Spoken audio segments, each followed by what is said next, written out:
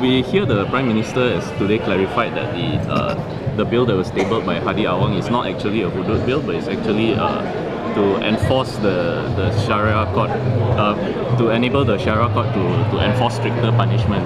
So what are your comments on this? But it doesn't matter whether it is a hudud law or it is a Syariah law, because as long as it is the amendment to Act 355, when you amend Act 355 above the certain penalty, it is actually in violations to the spirit of the Constitution, because the spirit of the Constitution, or the Federal Constitution, is to limit the penalty of the Sharia law under what they call the limit of 3 years, maximum of 3 years, 5,000 ringgit penalty, and 6 strokes of rotan, 6 sebatan.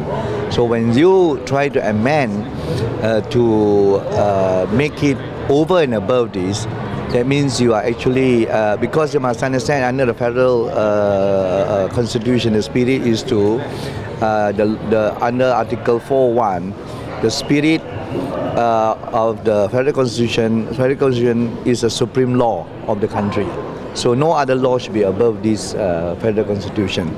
So if you amend 355, it means you're allowing a state enactment to be over and above the federal law. You get what I mean? Because that means it will violate the spirit of the federal constitution. That's the reason why it is not a Sharia law or whatever law that we are talking about. We are talking about the federal constitution. We are talking the spirit of the federal constitution. So that's why we are defending this. So we should not. I think this is a very serious matter.